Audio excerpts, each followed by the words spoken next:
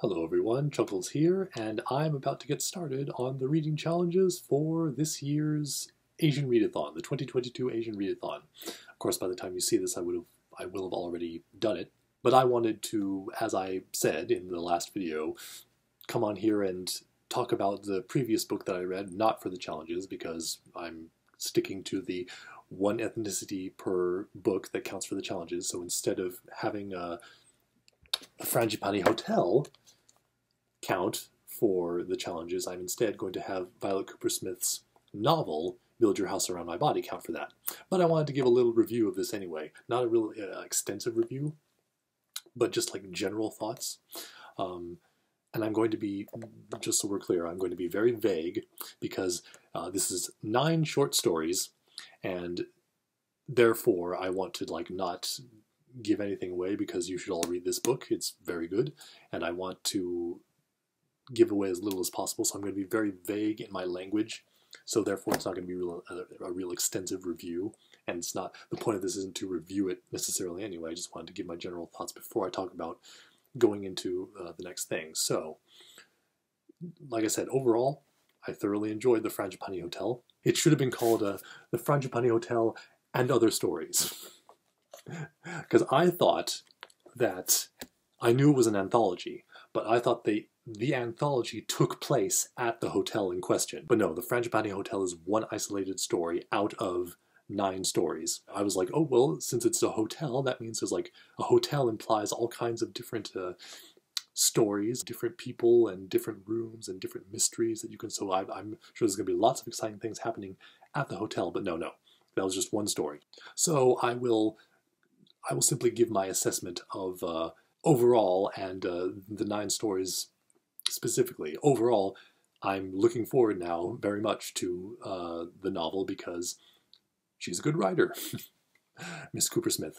Now I will start my little review of the stories from the bottom and go up to the top. In other words, ascending order, my least to most favorite. I'm doing this because I want to be positive for the most part, and there's only one story that I dislike. All the other ones, even though I rank them low, it's just literally least favorite to most favorite.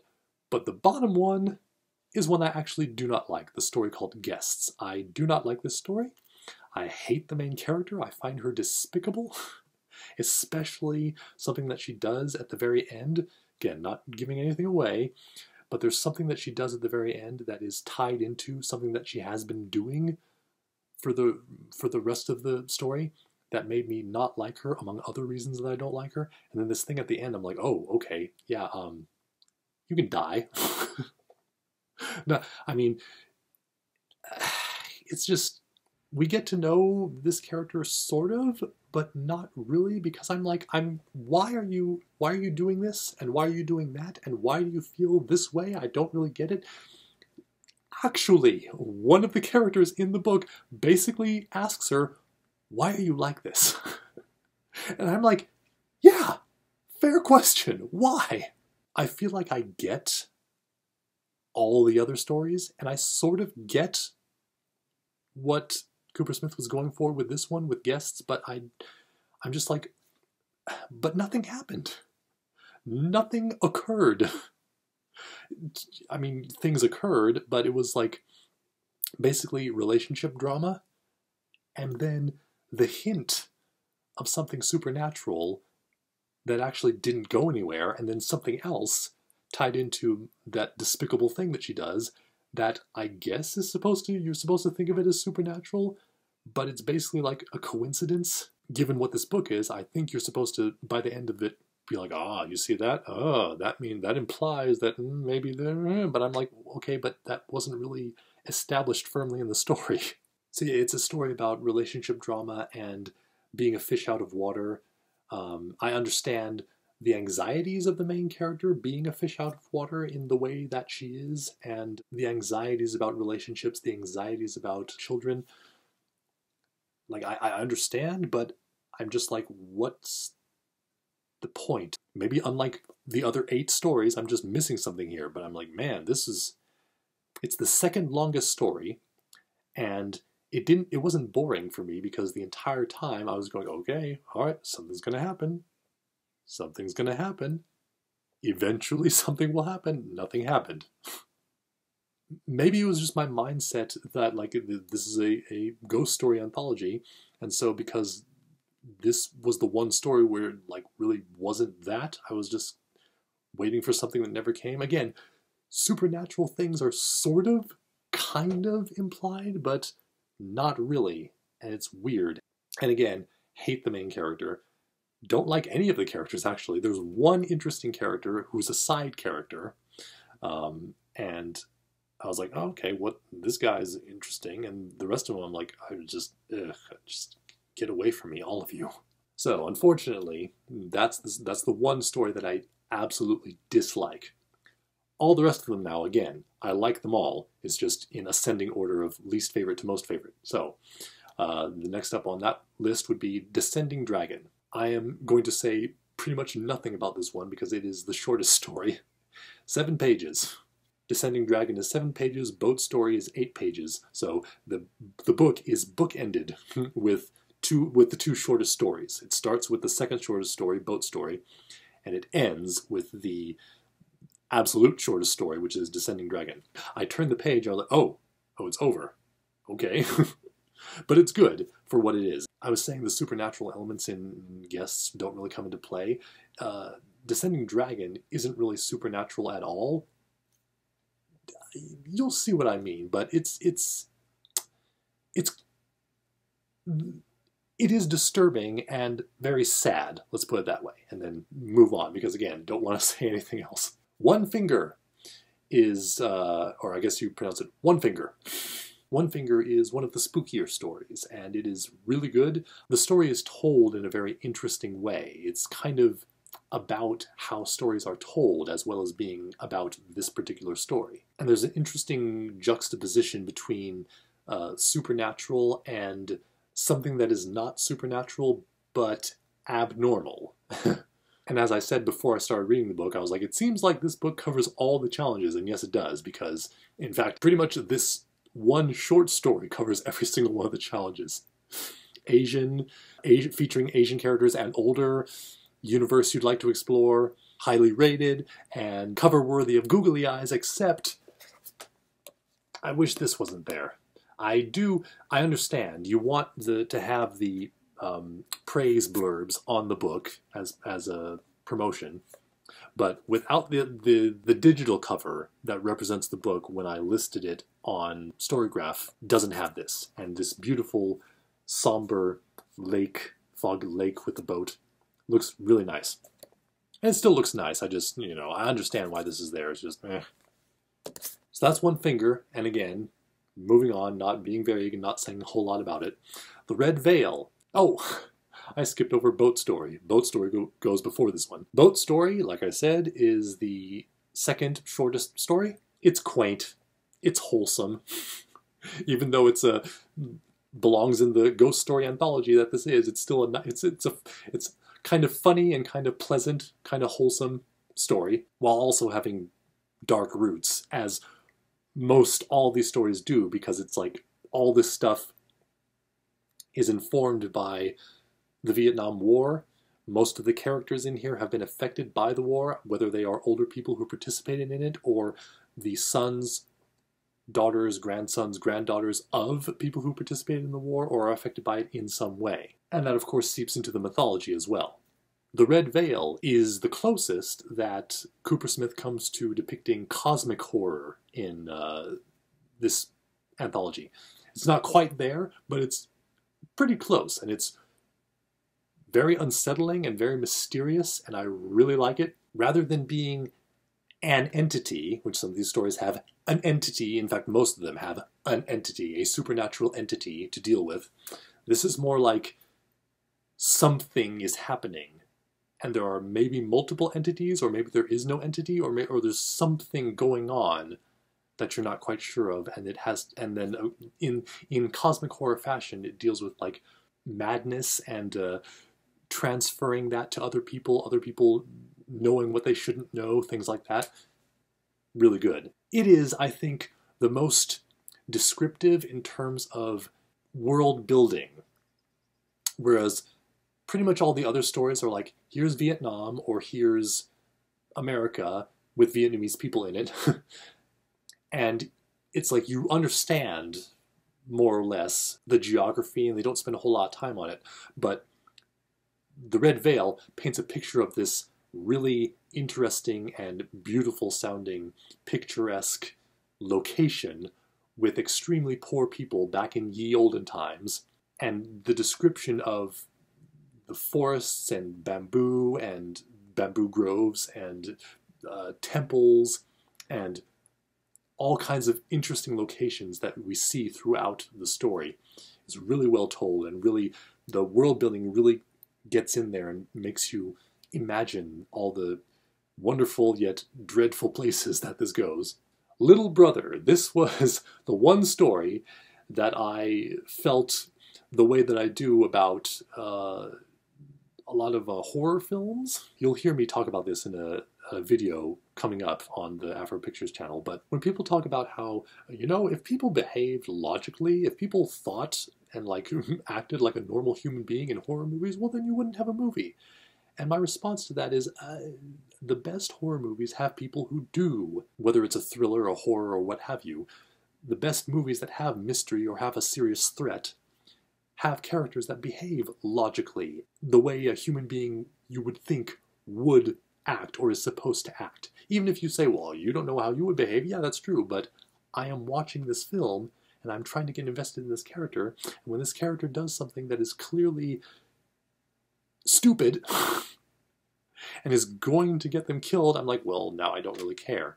Now I'm not really going to be scared, and now I'm not really going to fear for their lives a whole lot because this is the Darwin Awards, and they're about to win the grand prize of death. And that's what happened here at the beginning, because, again, not giving it away, but the main character, it's very clearly set up. It's very clearly set up. It's like, okay, hey, you. This right here, don't do this. Don't you do it. Don't you do it. And the guy's like, I'm going to do it. And I will say, it's very clearly established who this guy is and why he does the thing, even though he is told not to do the thing. It makes sense that he would do it. It's still like, all right, well, there you go. Let's just sit back and watch you die now. But I have to say, even so, the way that the story gets into his head and really gets into his psyche and like why he does what he does, why he chose to do the thing that he's doing right now, and like I was still invested even though I felt initially like, oh man, this guy's stupid. That's how I was able to remain invested and not feel like, okay, well, whatever, you're just gonna die. I mean, I kind of did feel like that, but it was still very interesting and it was still really creepy. Skin and Bones, I think, is the scariest story by far. This, if you're used to reading horror books or watching horror movies, you're not really going to find this scary, but it is still going to be intriguing and mysterious, and it's still going. You can still consider it creepy. Skin and Bones is definitely the creepiest story. Part of that has to do with the fact that the main character is a child, which is also why the main character of Skin and Bones, like the main character of Little Brother, makes a dumb decision, but she's a child, and she is in an unfamiliar setting and trying to just grasp onto some kind of comfort. And again, Kupersmith delves into the character and really gets into their psyche. We understand this girl's motivations and her anxieties and why she is the way she is and why she is currently doing the thing that she is doing. And when the thing that she is doing leads to the thing that happens,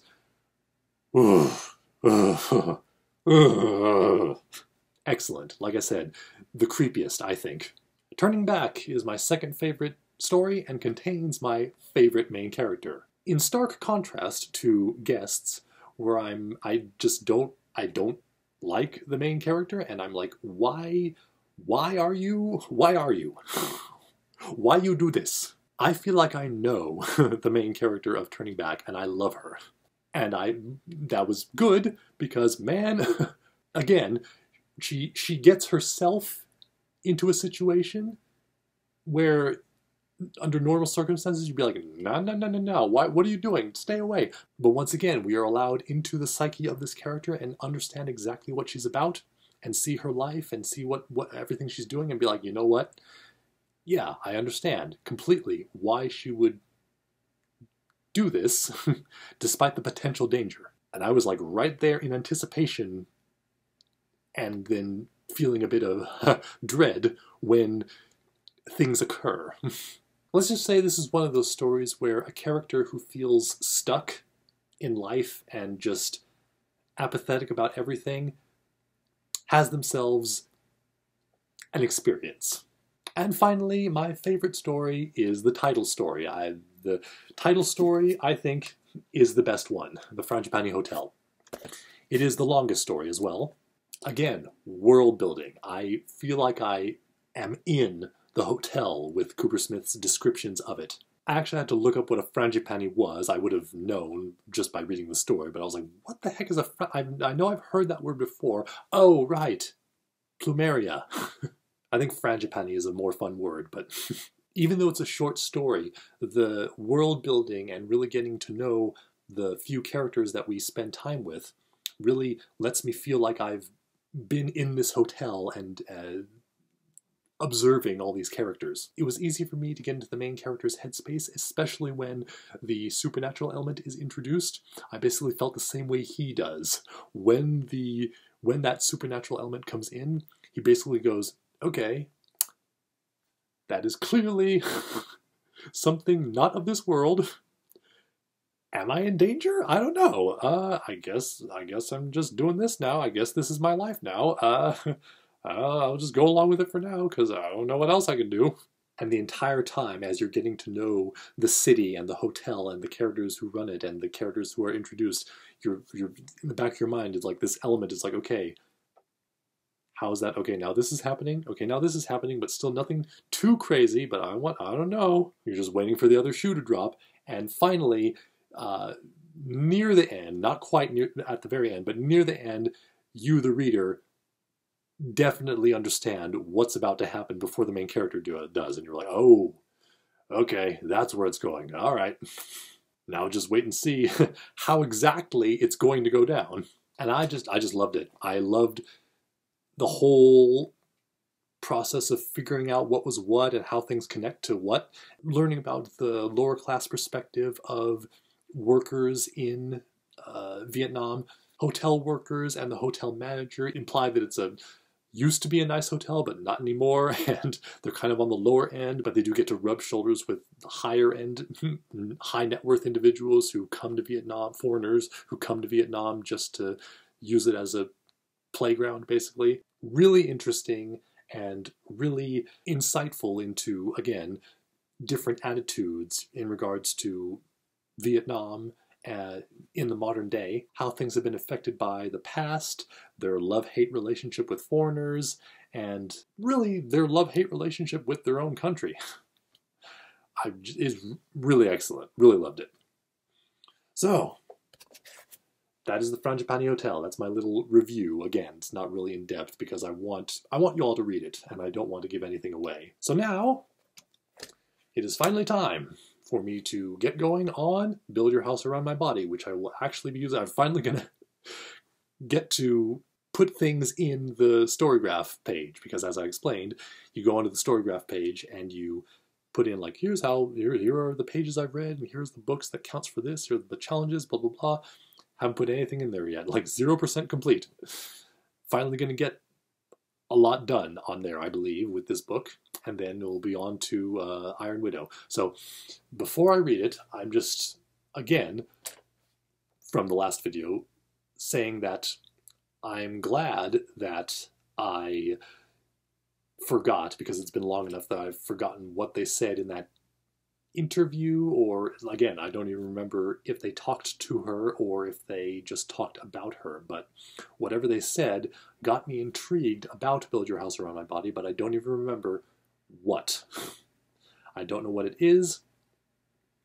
I don't know if it's a horror book, or if it's a thriller, or if it's a mystery, or all of the above.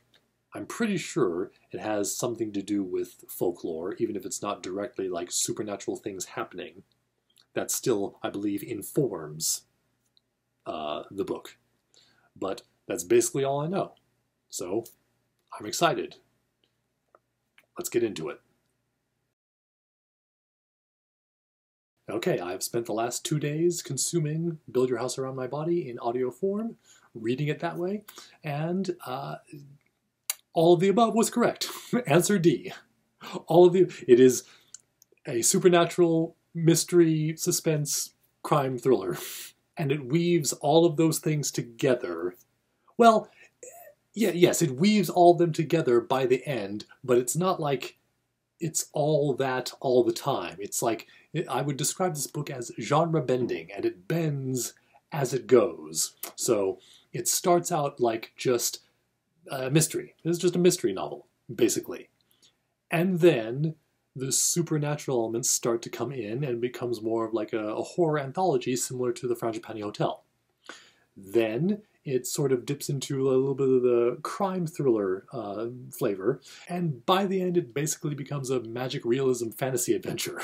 And I loved every minute of it. This is basically what I was expecting that Kupersmith would do in the Frangipani Hotel, but didn't happen there because that's just an anthology. Whereas what I suspected that she would do there is what she did with this book, which I guess is like Frangipani Hotel was like her practice, because this is, in fact, vignettes all over the place that, as it turns out, are all interconnected, that you don't realize that yet.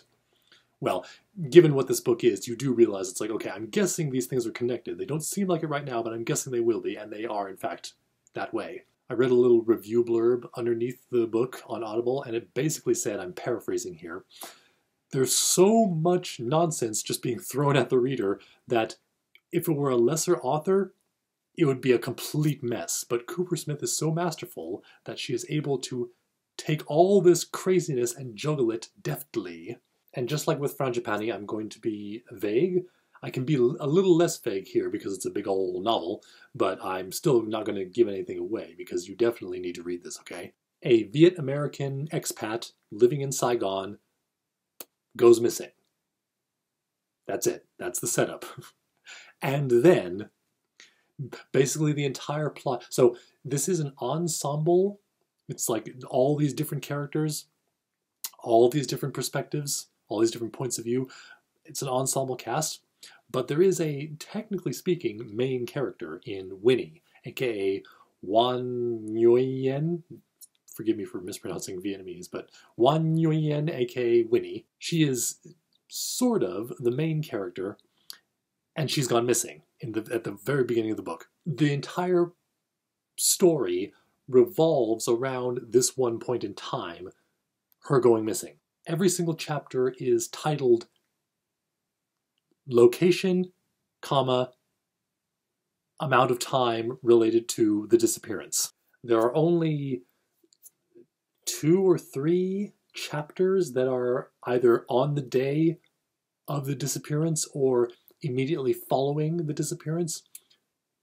All the other chapters are taking place a certain amount of time before the disappearance, and we're either with Winnie before whatever happened to her, or we're with someone completely different who we come to find out is connected in some way as we're trying to unravel the mystery of what exactly happened. So we will start with, it's like Winnie. I think this story takes place maybe 5-10 years ago, but basically, modern times, in Saigon, like 3 months before. So let's see what she was doing at that time, and maybe get some clues that you won't realize yet are having to do with what happened to her. But like, oh, here's what she's dealing with right now. Okay, and then okay, now here's a few weeks before her disappearance, and here's a completely different person. Like, what? Who is that?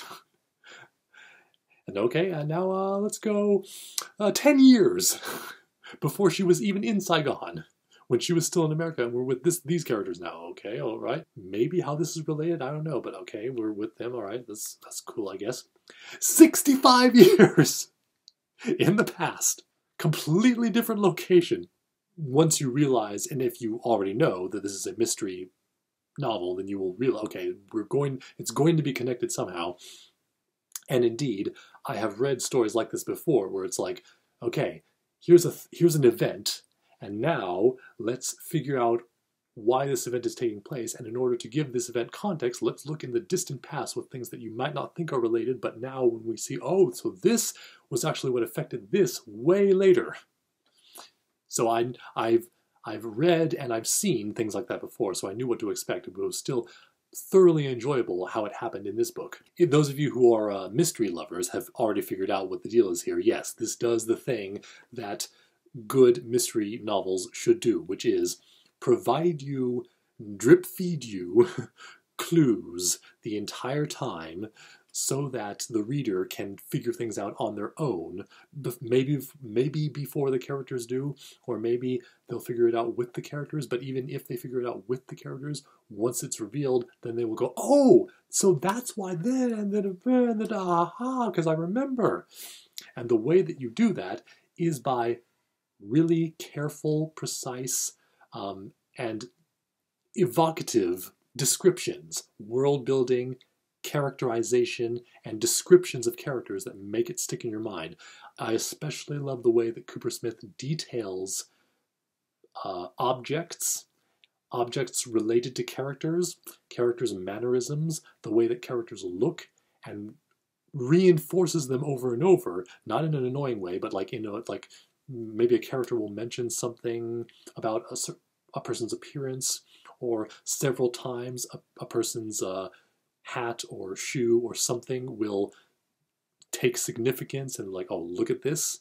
Okay, and now as we're going along, I'm just reminding you, this is here, okay? And then we're going along and oh, by the way, this thing over here, still this. Keeping it in your mind so that then when we go into wherever in the timeline with completely different characters and suddenly you see that object, you're like, oh, that object. Or you see someone whose name isn't mentioned, but a certain character trait comes up and you're like, wait, so that person was there and they were ooh! And again, this story is nutty. It is all over the place on top of that. So props to Kupersmith for being able to pull the reader along. I know nothing about Vietnam other than the fact that it exists and it is the place where that god-awful war happened. And I know, even though I don't understand it, I know more or less what the language sounds like. And I do have friends who are Viet American, but I basically know nothing. And I definitely don't know anything about the folklore. And all of that is just heavy in here. The culture, the folklore, obviously, it's just all here on the full display in this crazy story.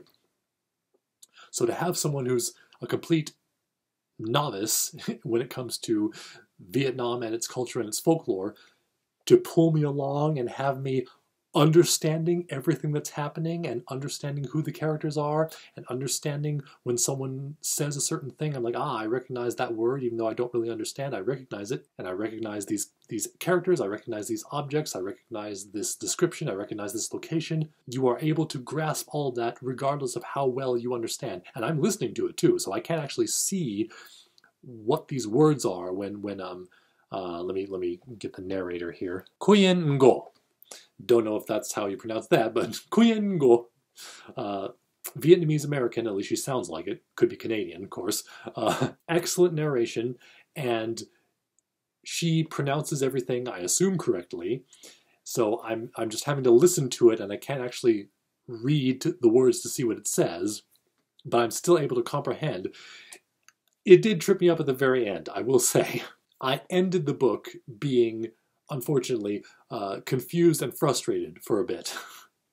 Because, not giving anything away, but the very last part of the book, and again, the last section, the last like fourth of the book, it just goes off the wall, crazy. Like, hopefully you have been primed enough that now you will accept all of this. And then the epilogue, there are some characters and descriptions and like going off of what is said and what is going on, what is happening, different objects. I'm like, aha, okay, these characters, I know who these characters are. And then one character says to another what I heard as Ian. Since it's audible, you can't read it, so for the purpose of this video, I went back and listened to it several times and then tried to search on Google what I thought it was, and it never was what I thought it was, and finally I went, oh, duh. Vietnamese terms of affection. I'm pretty sure it's this word, which is pronounced something like "yeah." And I went, Ian? Who the hell is that? What, there's no Ian? There's been no Ian this entire time. What are you doing? Who is this? And so I was frustrated. I was like, what is going on here? Bringing a brand new character. And I was like, wait a second. Let me try and think about this. Perhaps I misheard. And also, I remember that there was another section early on in the book, in fact, pretty early on, dealing with these characters as well. And I was like, maybe I was kind of drifting off. The one time I was kind of drifting off was in that little section, that little, in this chapter. So let me go back and read that part, listen to that part. And I did, and I was like, oh, okay, I did miss a couple of things there. Okay, so I got it. So yeah, that's definitely these characters. But so you know what? Let me go back and hear that again.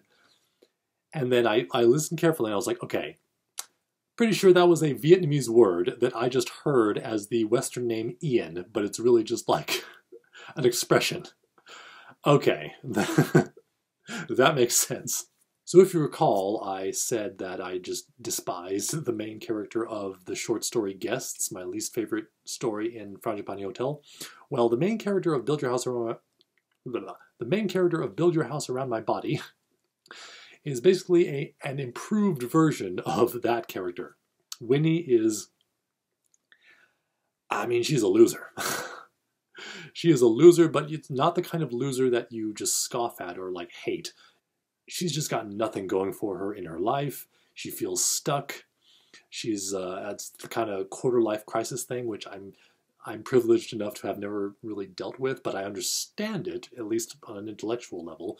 Her siblings are just doing way better than she is, being more successful and everything like that, and her parents are, at least from her perspective, her parents are like, oh yeah, and then also this daughter right here, yeah.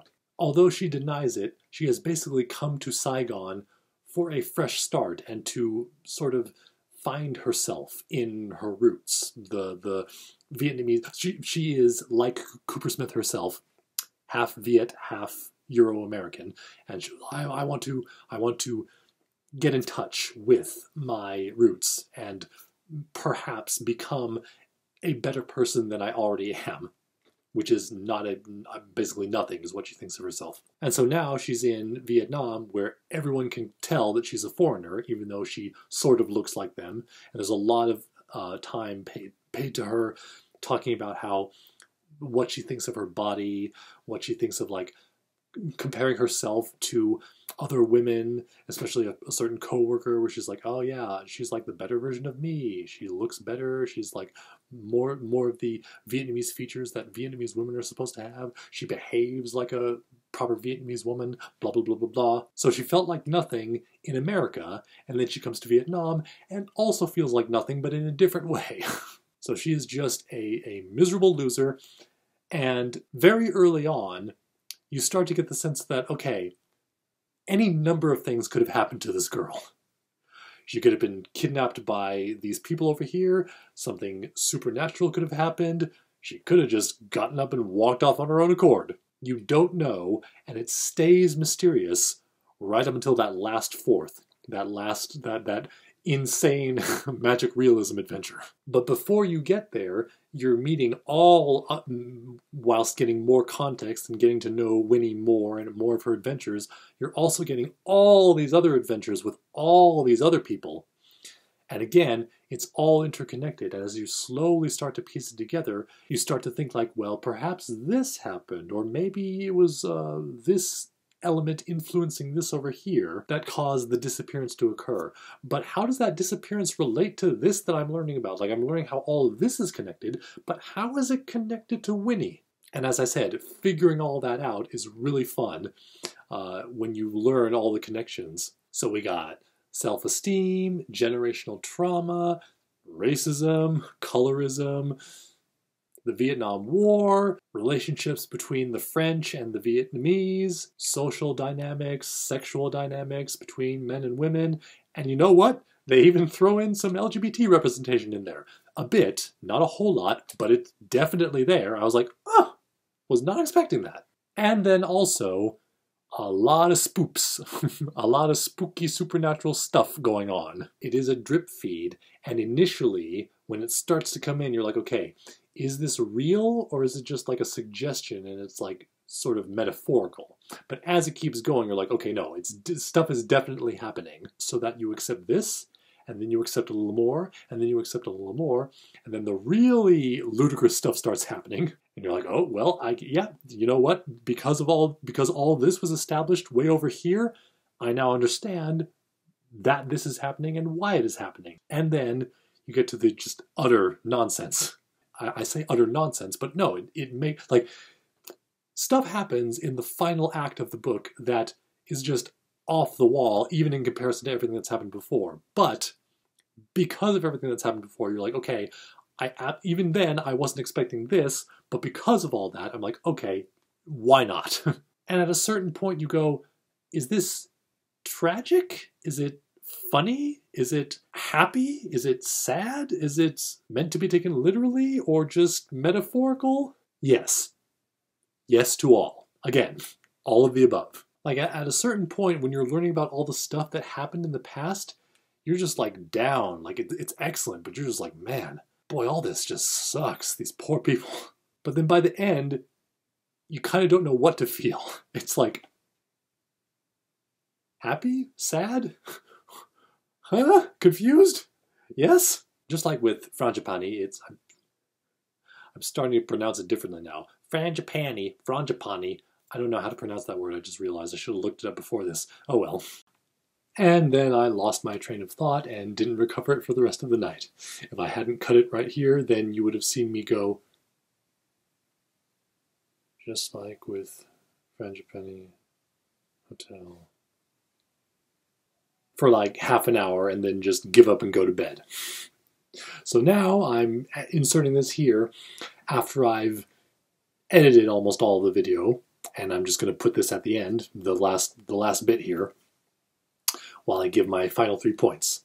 First is what I was trying to get at, which was, just like with the Frangipani Hotel, Vietnamese American perspective. So it's definitely, there's a lot of from the outside looking in, even though it's definitely more of an inside than, as I said, a person who knows nothing about Vietnam. But in this way, it is, I think, very understandable and relatable for people who may not be close to the source. And, as I said, the Vietnam War just hangs over everything. The war takes center stage in some characters' stories and arcs that, of course, inform what happens to Winnie.